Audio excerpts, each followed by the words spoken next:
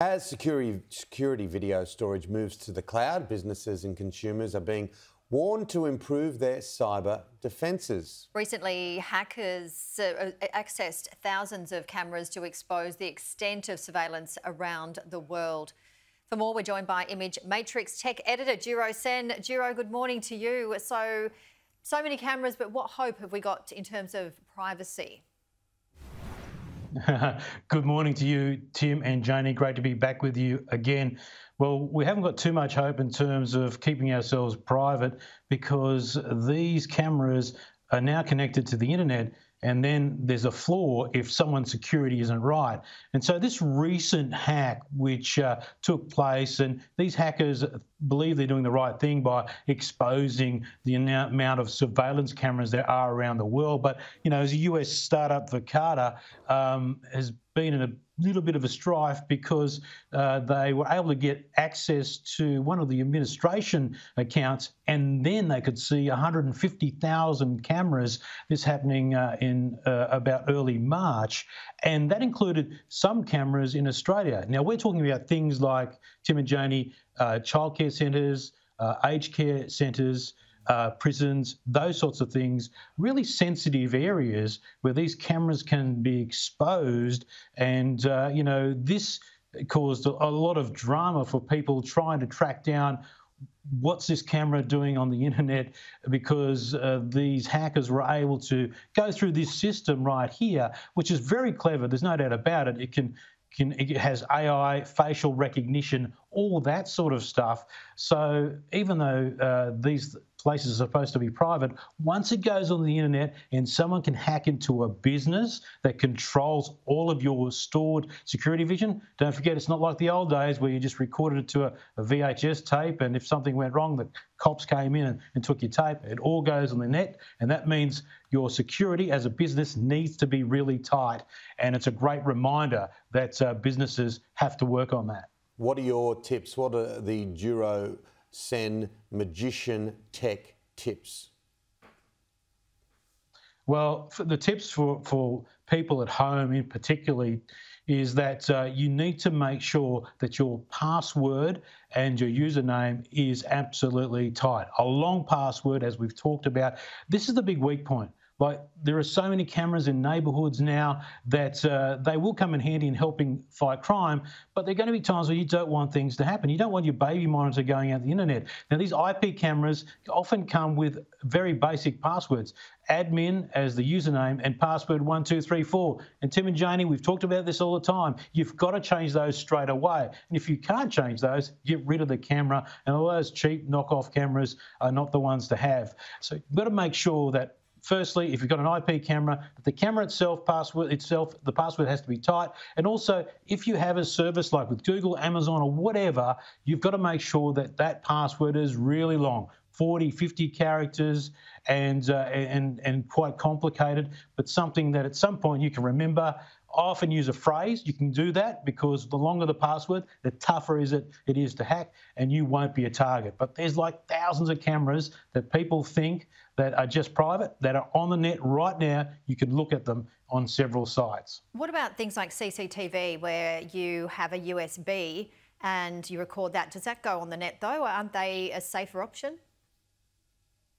Yeah, so if you recorded it locally, Janie, it's okay. But as soon as you upload it to a service or something like that, where it is on the net and you have to access it through a password, then you could be accessed by third parties that want to expose it. And once they do, they can start tracking your movements. They can work out if you're not home. But if you record something locally, it's okay, unless someone comes into your computer remotely, which is very unlikely to get off your system. So local recordings are okay, but it's lack of convenience. You can't share that data or the images around with other people. And that's why the other company sort of got in trouble, because it shared the information, it's able to share it easily. A good system, but only as good as your security and passwords. Microsoft Laptop 4, tell us more. Oh, how good is this? Now, this is the laptop 4 here, and it's a pretty schmick sort of unit.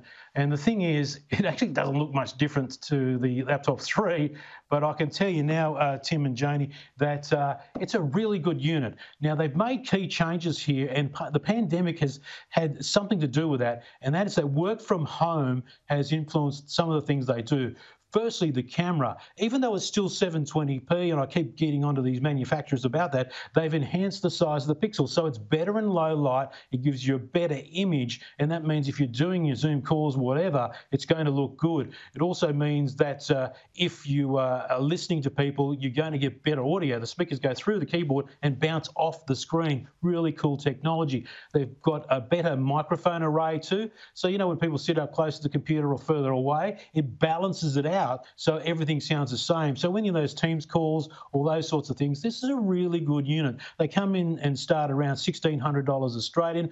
But what I like about them is that it looks like the previous models, but I think they're very Apple-like. They're just making the iterations to make sure that they set the standard. And the wonderful thing is you don't have that bloatware. When you start using another PC, generally, guys, you have all sorts of ads for virus protection and stuff like that. None of that on a Windows PC, and they're available this month. All right, and another strong entry has just arrived in the 5G market.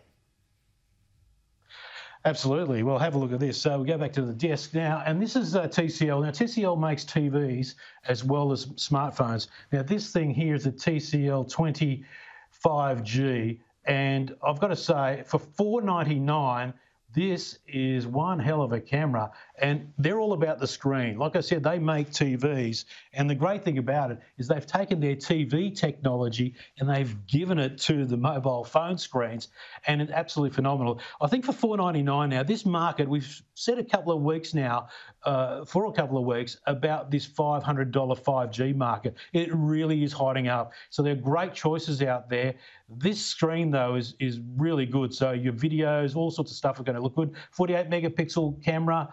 The camera array is really good. The white balance, so your skin tones are absolutely brilliant. Also, share your music to 4 devices. I think that's brilliant. So if you're in the car, Tim and Janie, you can share your music, or the kids could share their music, and you don't have to listen to it.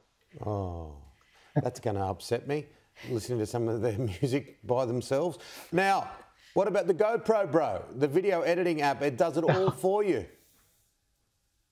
GoPro, bro. I know you love this one, Tim.